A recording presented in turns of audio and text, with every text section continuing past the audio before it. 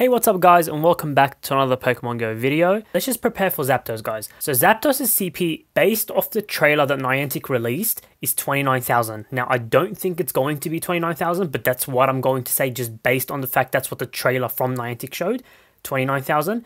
However, I think it's going to be more along the lines of 40-ish, because that's what Articuno and Moltres were around. So I'm going to assume 40-ish, but for some reason in the trailer, Niantic put as 29,000.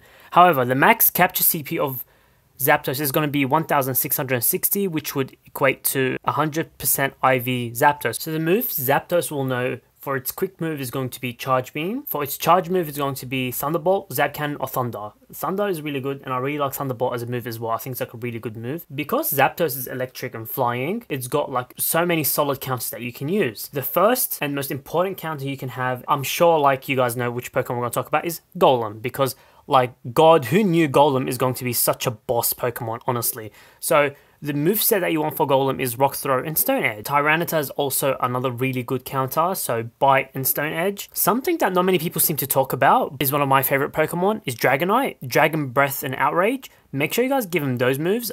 If any other moves I mention your Pokemon don't have, just use a TM. Rhydon with Mud Slap and Stone Edge, so Stone Edge is looking like a solid move so far.